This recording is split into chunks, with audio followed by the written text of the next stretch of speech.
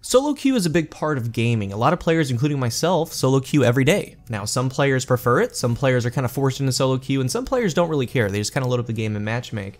But the video aims to arm you with the tools necessary to succeed when playing solo. That's solo versus other solo players, solo versus a fire team, because in Destiny 2, May 8th will bring a new expansion, Warmind, and some changes are being made to PvP. One of the biggest changes is Crucible ranks. Through leveling up to the fabled Glory rank in the competitive playlist, you're going to be able to earn a weapon from shacks. That weapon is the very coveted redrix claymore.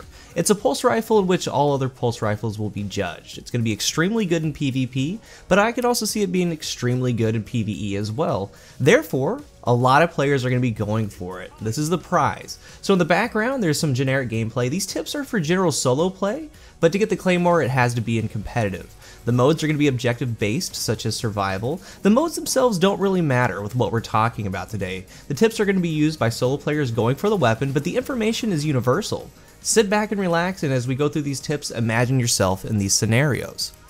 We're talking about solo queue. A lot of you guys are going to be doing this. We have the weekend coming up. It's time to start preparing, but the video isn't just to get ready for May 8th, it's to help you all around. And we're going to talk about some things we've discussed in prior videos and go over some new things as well. So starting off, tip number 1, and this is sincere, if you're having issues solo queuing and not getting wins, search an LFG or play with some friends. I know, the video is about solo queue, but honestly, the first line of defense is to get a fire team going, to get some teamwork going. I know that isn't an option for some of you guys, but again, this is your best bet. We need to point this out even though it isn't the basis of the video. So tip number 2 is going to be your confidence. This is your mentality, not to play scared, or when things are going bad, you don't play your style of game. Or you start playing super reserved. Here's the deal, every time I load into a match, I'm the best player on the board. That's my mentality. I'm above the rest. I could be facing Luminosity, Sir Demetrius, Real Crafty on the other team. Are these players better than me? 1,000 times yes, absolutely, but nothing should affect your game. Nothing should affect how you approach your engagements other than what you think needs to happen right there in that moment. Not only in gaming, but in everything, there is a difference between being confident and being cocky. Cocky has a sense of arrogance to it. That's not what we're shooting for. We want to be confident in our skills and execute our decisions in game. So when you die, the fault is your own. Players are going to make plays on you. There's nothing that you can do about that. That's a part of gaming. You just sit back and say, you know what, that was a good play, man. But for the most part, you take the death, you notice what you did wrong, try not to let it happen again, and you move on to your next engagement. Be confident, don't be hard on yourself. It's a game, it should be fun. When things aren't going your way, realize that there are things that you need to work on, and be confident in yourself. Say it's survival, and about 5 years ago, I would say this when I was playing games. If I was ever in a 3v1 situation, I would be very anxious, I would be overwhelmed. But then I started getting confident. You know you're in a 3v1 situation, it's gonna be hard, but you know what you need to do. You need to try to systematically force 3 separate 1v1s, try to win the round, try to win the match. And that leads us to tip number 3, look at the parties in game. This is going to give you some insight to the role that you need to play. Before the match, see if you're going against a 2-man, 3-man, full team. And on the flip side, and importantly, look at your team. Look to see if you have 2 players, 3 players grouped together. And here's why that's important. Say you are a lone wolf player. You like to go on flanks, you make solo plays, but within the first minute of the match, you're probably going to see enough to know if that's going to work or not. Say the game starts, you go on a nice flank, but they turn and 3 players just focus you down. They called you out, they're using some teamwork. So you spawn up, you're in a battle in mid-map, team versus team, you break off to go on a flank again, and the same thing happens to you. You need to stop and know that that team isn't going to let you do that. You need to change your game plan accordingly. On your team, if you have 2 players playing together and say they're in party chat not talking, you have 2 choices. Number 1, stick with them, run together as 3, or stick with the other random player. Out of the gate, that's the first thing you guys need to start thinking about. If you're paired with a 3-man team, you need to accept the fact that you're the random. You need to do everything in your power to help this team get the win. If your team has a 3-stack and their team has a 3-stack, it can come down to that 4th random player on each team. So if your 3-man team is pushing, you need to help them out. Don't be off doing your own thing. If you are, make sure that whatever you're doing is helping what they're doing. Not in the back waiting for power ammo, not on the opposite side of the map, nowhere near them. There's a role to fill. And that leads us to our 4th tip, roles. At the start of tip 3, I said looking at the teams will give you a quote insight to the role that you need to play. There are roles to be had. You can start off the game and decide, you know what, I'm going to be a team shotter, have a scout, ranged weapon, and help pushes by putting shots in. You don't necessarily put yourself in the middle, but you're ever so slightly behind your team, constantly being a gnat, putting shots into opponents whenever you can. Because everybody does want to be the hero, you want to go out there, be the slayer of your team, but sometimes with how people play, not everyone can do that. The goal is winning, getting that rank up, getting closer to that claymore. So if you see a teammate struggling, say he's going on bad flanks, constantly dying, get with him, stay next to him, and help him out. Even if he has no idea that you're helping him, you two are working together. That's the play, that's what you need to do. Your loadout also dictates what you do. Say you go hand cannon SMG, you're saying that you want to be CQC. It's a great loadout. But what happens when you're on Midtown and your 3 other teammates are running scouts? They want to stay back, they want to stay reserved. They don't really push, but notice what is going on. Ideally, you want to be rounded enough to defend yourself in CQC and then mid to long range, but in that scenario, you can't be up in their face when your team isn't being aggressive. Sure, you're going to get a couple double kills, but more often than not, you're going to get shut down, and you're going to ask yourself, what is my team doing? Stop and think for a second. You know exactly what they're doing, even if it's kind of twisted around. They're probably saying the same thing about you. What is my teammate doing? So there are times for those pushes, and using your game sense is going to get you better at that. It's something to think about, a role. Not everyone has the same playstyle. What does your team need? Do they need an anchor? Maybe you grab heavy at the start and you bait it in the entire game. Your goal is to deny heavy the best that you can, and as they rush it, use your heavy to stop them, you grab the heavy, rinse and repeat. These roles can change. Sometimes you steamroll a team, sometimes your team gets steamrolled, and we're going to talk about that in a second. Snowballing effect. Every game that you're playing solo, you should have an objective. You use your situational awareness, your game sense to fill in what your team needs.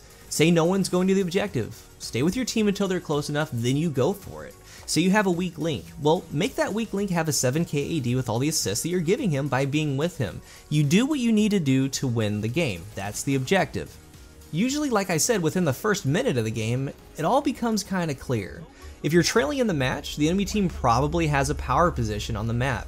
So we're going to use a scenario earlier where you have 3 teammates that are super reserved, you're very aggressive, you want to get in there with your melee, your grenades, your SMG, and let's say the enemy team is right around B. So your team pushes up, it's a 4v4 battle, it's a standoff. Your role right there is to get in at some point and start doing your damage, but here's the deal. When this 4v4 standoff happens, you need to wait for a pick. Don't go in unless opportunity presents itself. Wait for your team shotting team to down an enemy with you. Because it's now a 4v3, that's when you go. And I've found that once you team shot next to a random teammate and you down the enemy together on his screen, he sees you right next to him and you strongly push. He's probably going to follow because reserved players will do that when they see a momentum shift. And that's one of the times that they start pushing. A lot of match outcomes rely on what you do. It's things like that. And on the flip side, say you have a super aggressive teammate, it doesn't matter what the situation is. He's always going to be right in there. He's going to rush right in with his SMG, his shotgun, his grenades. So what do you do in that situation? Most of the time, it's best to be right there with him because you know what? Your team has a better shot of taking a position if you go in with him because if he immediately dies, you're in the same position, but now it's a 4v3. And you have to wait anyway for him to come back around. You might as well go in and see what kind of damage you guys can do together. And sometimes it's tough. You know, I talked about the weak link. Say you're not very strong of a player. It's one of those things to make sure you're with somebody. It's one of those things to, when opportunity presents itself, to rush in or to come back. They're very important decisions. Tip number 5, overcoming a snowball. It happens. Teams start whooping on you and it gets out of hand really quickly. The score starts to snowball in their favor. And with the recent sandbox changes, the top reason now is power ammo advantage. When you play a good team, they really start grooving, multiple enemies will have power ammo, and they're going to protect new power ammo when it spawns. You need to break the cycle. Power ammo is a game changer, so 3 scenarios come to mind when this starts happening. Number 1, if you kill someone and they drop a brick, grab it and look for another enemy with power ammo. Get it out of their hands. Number 2, look at the closest power ammo spawn and bait it. You either bait an enemy that already has it and wants it, or you bait a random enemy trying to get it. Number 3, another option to break that power cycle is to hold on to all abilities and grenades. Don't throw them first chance you get, don't throw them blindly, specifically use them to take power ammo away. Have that mindset. Your main goal is to end that power cycle. Do everything in your power to stop it. That's the first step. And for a lot of that, you're going to be trying to do this solo. and we're a solo player, so it works. The game's already getting out of hand, so don't expect your team to be there for you. It's like you're already looking at a loss, so you do what you need to do to try to flip that momentum. It's tough. Tip number 6, find a battle buddy. And we've talked about this a lot in previous videos. When all else fails, when you can't do anything, you need to spawn in, locate the closest teammate, and go to him. Let that be a part of your spawn in routine, regardless. It doesn't matter if you have a 2-man, a 3-man fire team with you. It doesn't matter if you want a lone wolf, because you can do all that. You can do all your flanks once you gain ground as a team. And I stress that. That's the number one thing you should do. The best thing, find your team, stick with them, push with them together, and all that decision making comes when your teammate is there. If you go on a flank, it's because you break off from your team when you're right next to them. Not when you spawn in, you see your 3 teammates on the right side of the map, so you decide to go left side. It goes back to that scenario earlier. You get a pick, it's a 4v3 in your advantage. That's when you break off, that's when you go on your flank. You find that battle buddy, you go to him, then you start making your decisions. It works wonders in all shooter games that you play. The 7th and final tip is player tendencies. All players have tendencies. Your enemies have tendencies, your teammates have tendencies, you have tendencies. A lot of players strafe the same exact way in every gunfight. A hunter will always throw an arc bolt down, jump way up in the air and hip fire his SMG. A sniper likes certain lanes on a map. When a player has a shotgun, that player will either hold on to it and use it when he needs to, or he's going to get it and come right your way blindly. The scenario earlier, the one where your team is being super reserved, they stay back, that's a part of your game now. You have to play with that, you have to play around that, you have to overcome that if you think you need to. It's game sense. Our last Crucible tip video went over that in depth. It's the most important tool. It's knowing that hunter's going to be up in the air after that arc bolt hits the ground. It's knowing your team's going to be nowhere to be found when you're up in an enemy's face. It's knowing that they just got a shotgun and the first red dot you see is likely that guy with the shotgun running straight at you. These players have tendencies, so start to use them against them. This video won't only help out with your solo play, but playing with random teammates, period. Nothing we really talked about has to do with pure gun skill. It's a mindset, a mentality, the mental side, thinking things through with your game sense. The entire goal is to put yourself in a position to succeed. That's the number one thing, above all. That's what we really talked about today. That's the message. Do what you need to do to put yourself in the best position to succeed. Sometimes that means doing something you're not really comfortable with. That might be playing super aggressive. That might mean being a lone wolf at times. It changes as the game goes on. Each engagement is different, its own, it's separate. So I hope this can help you in the upcoming ranked playlist. I hope this can help you, period, in some of the games that you guys play. Good luck on your quest for the redrix claymore. I thank you guys for spending a little bit of your day with me, and until the next one, I am CoolGuy.